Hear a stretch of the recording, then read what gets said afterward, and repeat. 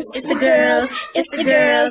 It's the girls. Girls. Hi guys, today we're going to be making Easter marshmallow eggs. Yes, we're making Rice Krispies, but we're going to mold them into eggs because tomorrow is what? Easter! Yay! Okay, so here we go. Okay, so first thing you need is 5 tablespoons of butter. Now we're making 2 batches, so we're going to use 10 tablespoons, but the first batch you use 5 tablespoons of butter, 6 cups of Rice Krispies, about 5 cups of marshmallows, which is just one 5-ounce bag, 10-ounce bag. You see, Anna already got into it. And 1 teaspoon of vanilla extract, which we gotta get out the pantry.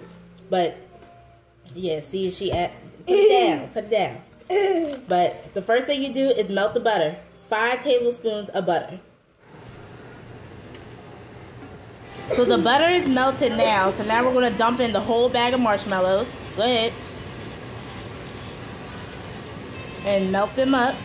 Keep stirring, keep stirring. Dump them in.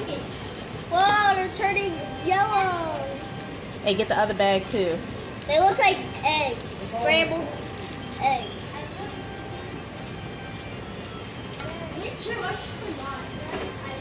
And this is what it looks like once the marshmallows and the butter are all melted and mixed up together.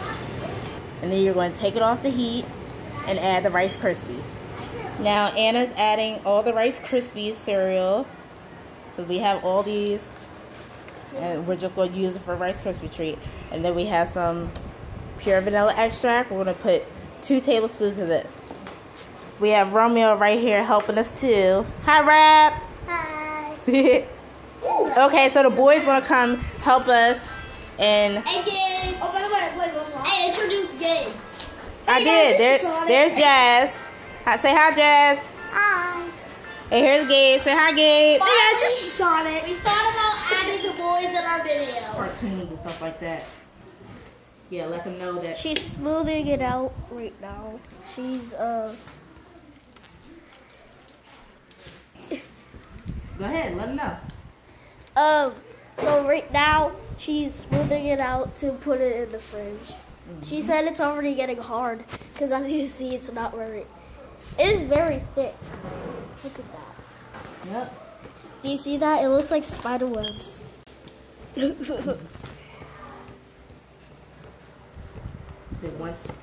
Zoom in. See, that looks like spider webs. Delicious spider webs.